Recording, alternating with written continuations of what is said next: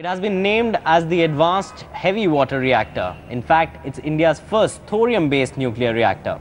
According to Indian scientists, this reactor can be installed in populated cities and still provide cleaner energy. In terms of safety perspective, it's one of the best designed nuclear reactors till date. Have a look.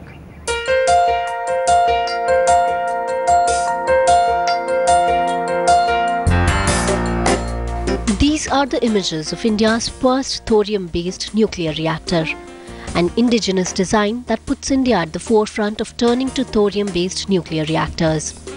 Scientists say that this reactor will be the model for replication, bringing down India's dependence on the normally used thorium or plutonium. The advantage of thorium for India is its abundance in the country. Uranium is also more costly and, according to experts, less stable than thorium. Well, you see, thorium as a promising nuclear material was known for a very long time. Many countries in the world, particularly those who are advanced in nuclear technology, have used thorium in one reactor or other at some point of their development of the nuclear technology in the world.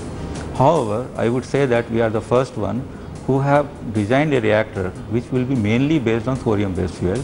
Design is ready, almost I would say 90% of all the component designs are ready. Balance is a conventional technology, conventional designs which a normal consultant is working for that.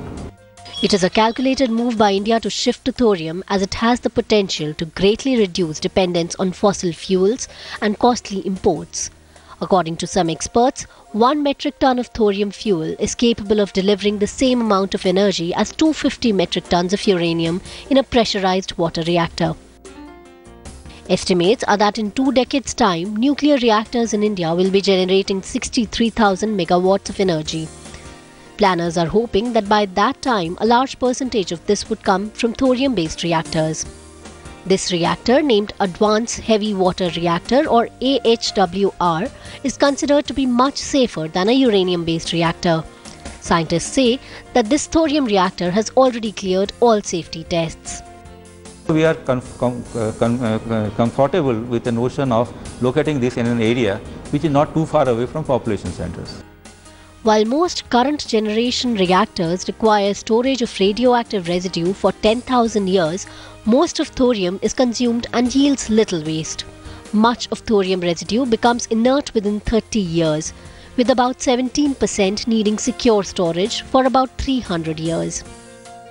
And the really good news is that India has the world's largest known thorium reserve, 300,000 tons of it. With Virendra Gunawat in Mumbai, Ruchira Sharma, Headlines Today.